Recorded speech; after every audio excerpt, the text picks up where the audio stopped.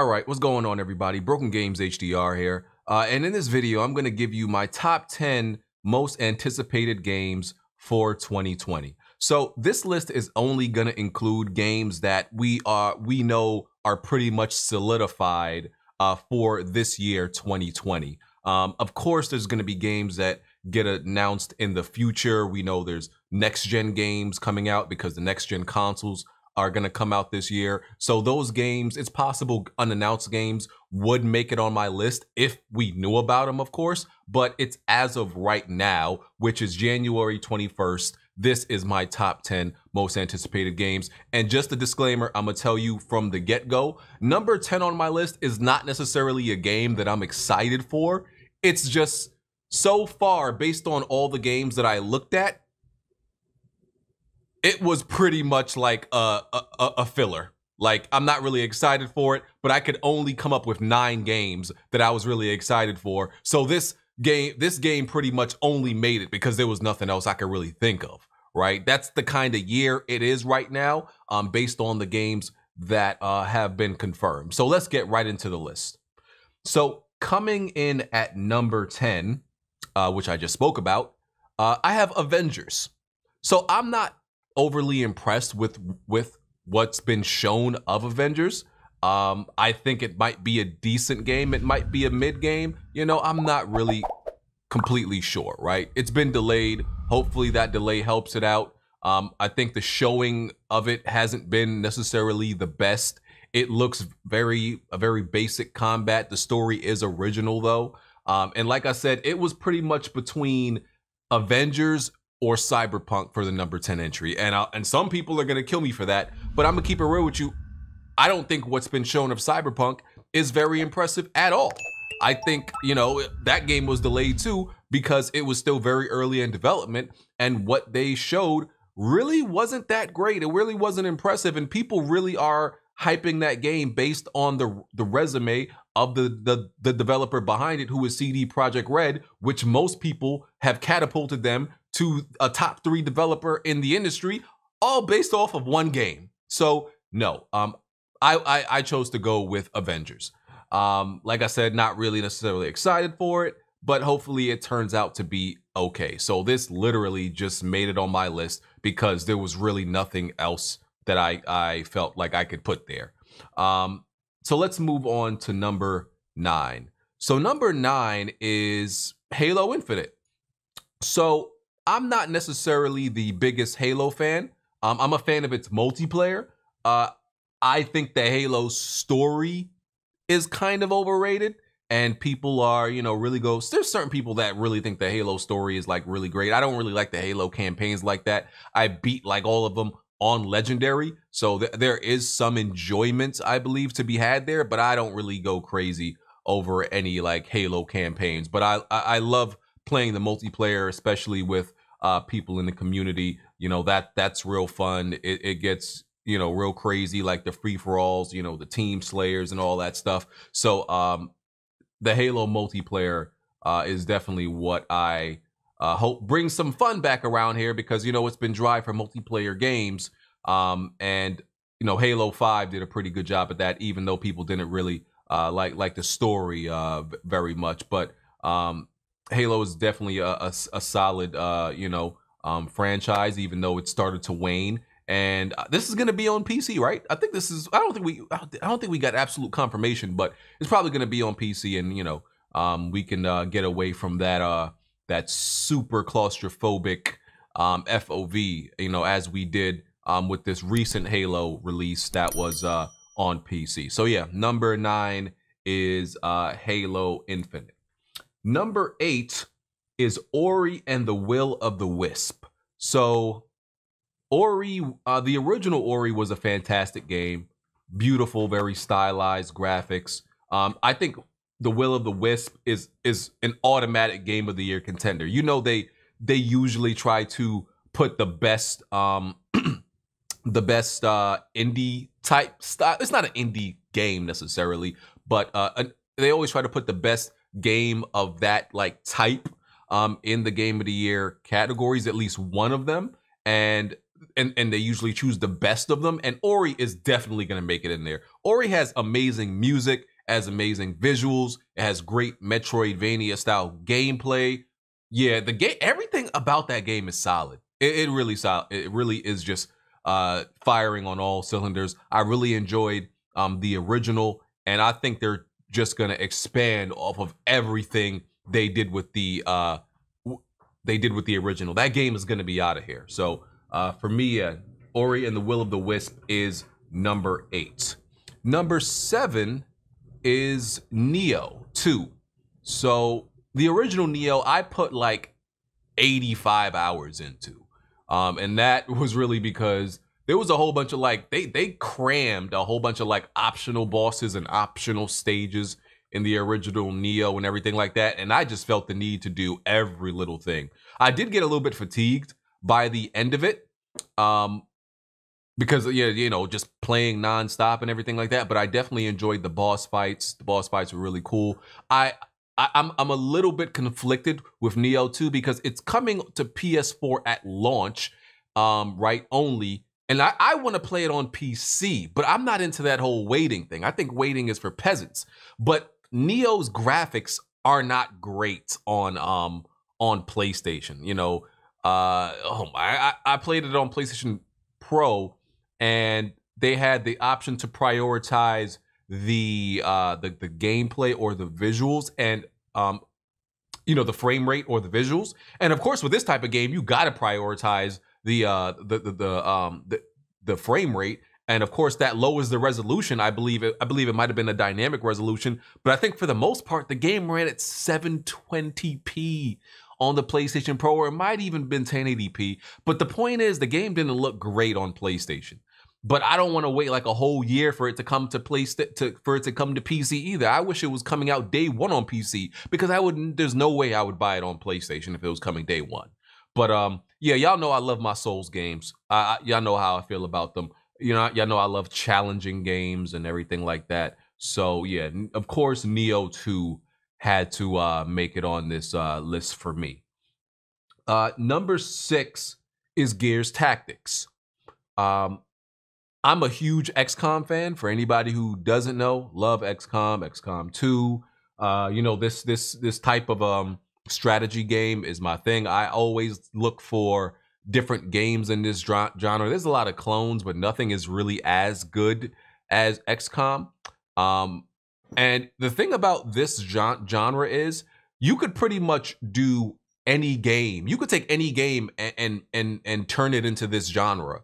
You could create a Halo XCOM game.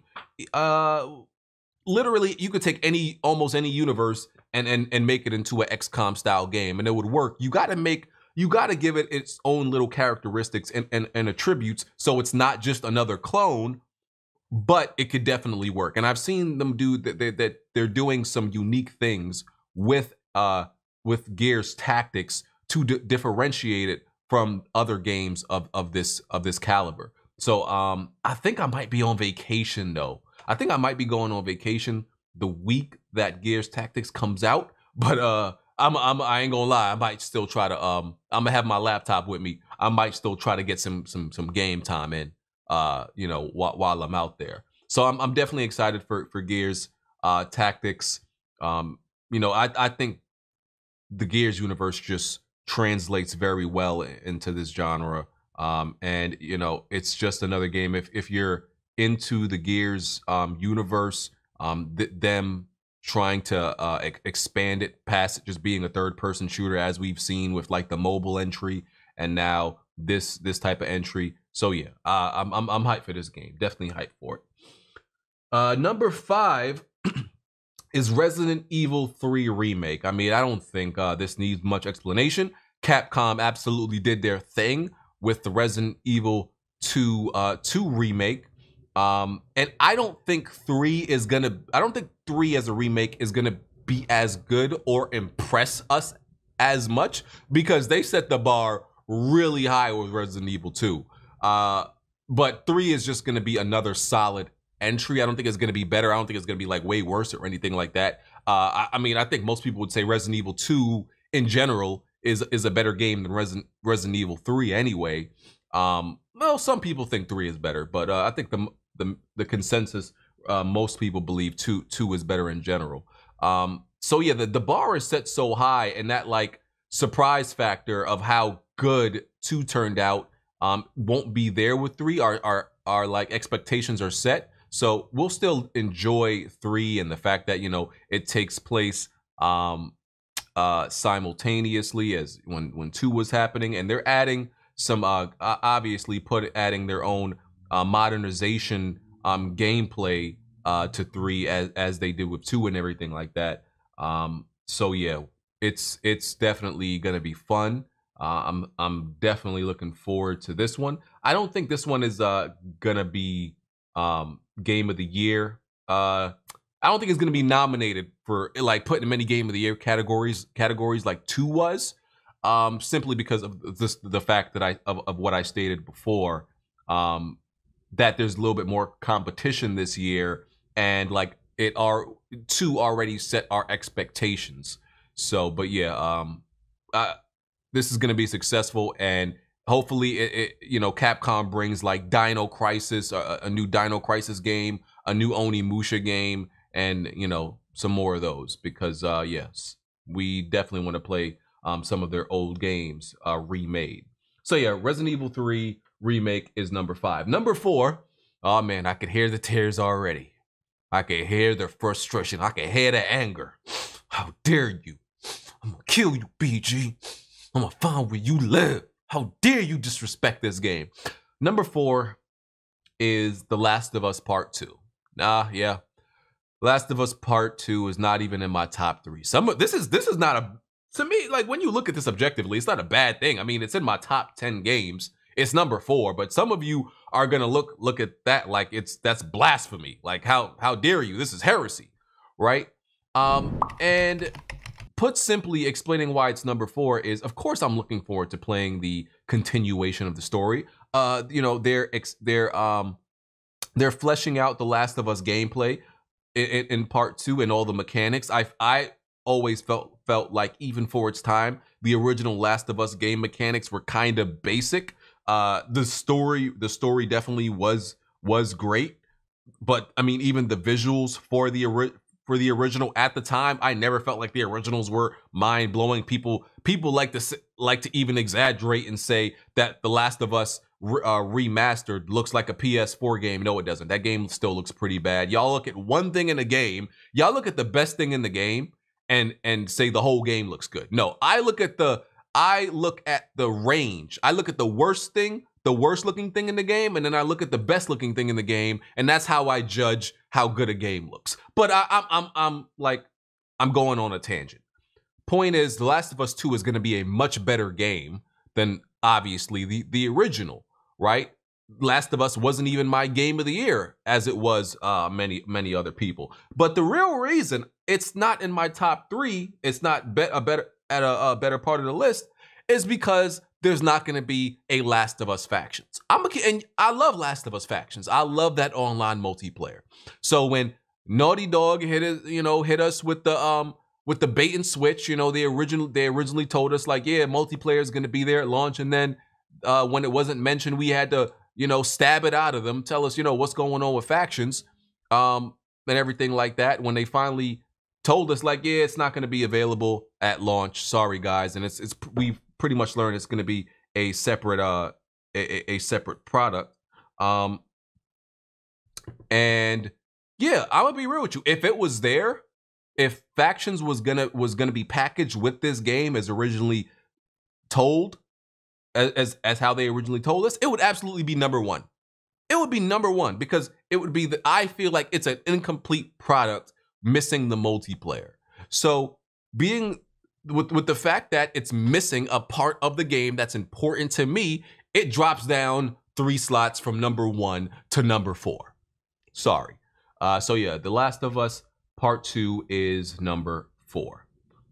Number 3, and this shouldn't necessarily be a surprise. I mean, people like to get on me all the time that I screamed like a little girl and at the top of my lungs when this game was announced. Final Fantasy VII Remake. It's yeah, I mean, listen, it's one of my favorite games of all time. the reason it's number 3, I mean, you could argue it should be at a better place on my list, maybe number 1 or number 2. But the reason it's number 3 is because of the episodic releases. I even told myself at one point, nah, I ain't getting this game. They releasing it in episodes. Nah, I ain't with that. I'm gonna wait for the whole thing to come out. And then I was like, who the hell am I lying to? Like, why am I lying to myself? I'm getting this damn game. Listen, when it comes to your favorite game, everybody has a price. And that's just a fact. We can say, oh, I'm not going to support this. I wouldn't do this. I'm not buying it. Until it's a game you like, yeah, shut up. It's like Mike Tyson said, everybody got a plan until they get hit. So, and they hit us, and they hit me with my favorite game, except it's episodic. And I'm going to shut up, and I'm going to buy that game. I'm going to know my role, okay? So yeah, Final Fantasy VII, love the game. People have been clamoring for a remake for a long time. So yeah, I can't wait for it. So yeah, Final Fantasy VII is number 3. Number 2, this might surprise some people. Number 2 is actually Ghost of Tsushima. The reason it's Ghost of Tsushima for me is more about my interest in this game, because it's like my interest is boosting up my anticipation for it, right? This game is gonna be, God damn it, I'm forgetting their name. Sucker Punch's most ambitious game, and I think this game is really gonna surprise a lot of people, based on the scope and the magnitude and the just the gameplay mechanics, right? I don't know how the story is gonna be, but I think this game is gonna be very deep in the gameplay department, and I think it's obviously gonna look the presentation is gonna be top caliber, right? But as I said, am I necessarily like more hyped to play Ghost of Tsushima than The Last of Us? Not necessarily, but I'm more interested in playing Ghost of Tsushima than The Last of Us, due to just based on the fact that I kind of know what I'm getting with The Last of Us, and it is going to be like this open area linear game. I know what it is, and there's not much surprise, I guess. It's not even surprise. It's just that what I picture Ghost of Tsushima being based on gameplay, I think is going to have me more interested and enjoying that game slightly more than The Last of Us. So what I think Ghost of Tsushima is going to be is what I'm basing this off of. And I know that's kind of like, usually I don't make that type of leap, but I'm going based off of what we've been shown and what I'm like, I guess, predicting the game will be like. So yeah, it is what it is. Ghost of Tsushima for me is number 2 based on what's been shown and what I think we're gonna be given. The interest just catapulted it to number 2 for me, and just the fact that they've been working on this game so damn long. I think Sucker Punch is putting their foot in this game. They putting their foot in this game, and I think it's gonna be like a Game of the Year nominee. And I tend to love these samurai or ninja or shinobi games, whatever you want to consider it. I tend to love these things. So yeah, Ghost of Tsushima for me is number 2. Number 1 is Dying Light 2. Put some respect on Dying Light and Techland's name, okay?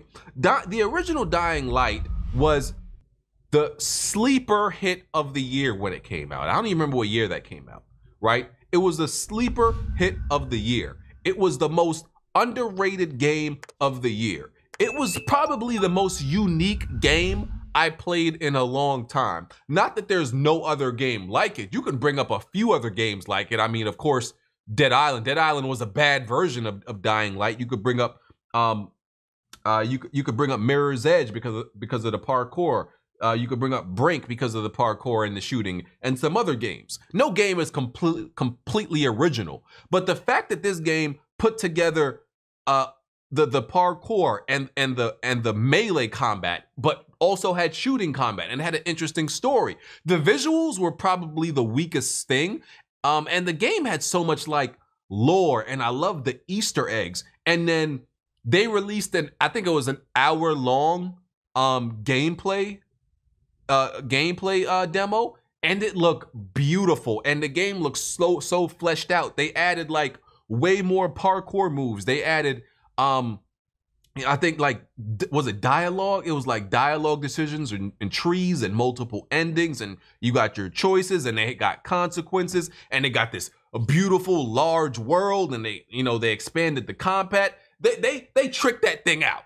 Okay, Dying Light 2 is looking crazy. I don't know if y'all seeing what I'm seeing, but that game looks amazing to me. It looks phenomenal. By the way, I did an interview with one of the game designers for that, so y'all should check that out. I did a little hour interview with Simon Smektella, I believe his name was.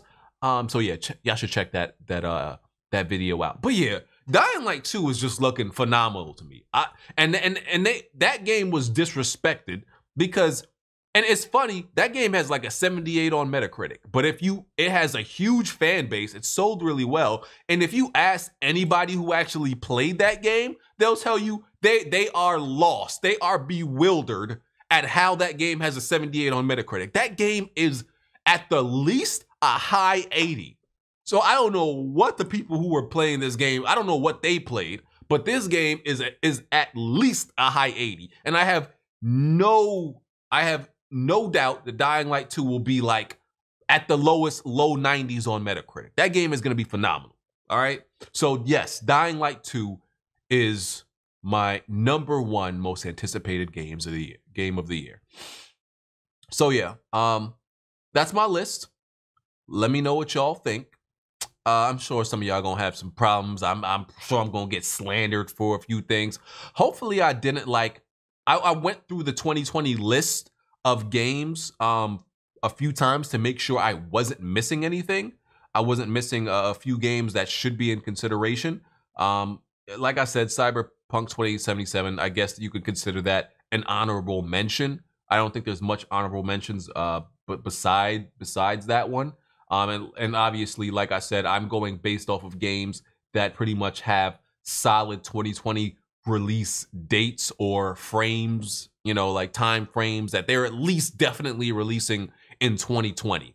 Some of them, we don't know when, but they're definitely 2020 games. So yeah, hit the like button. Make sure you hit the notification bell so you can know anytime I upload a video. Let me know what y'all think about my list. Follow me on Twitter, and I'll check y'all next video. All right, I'm out of here.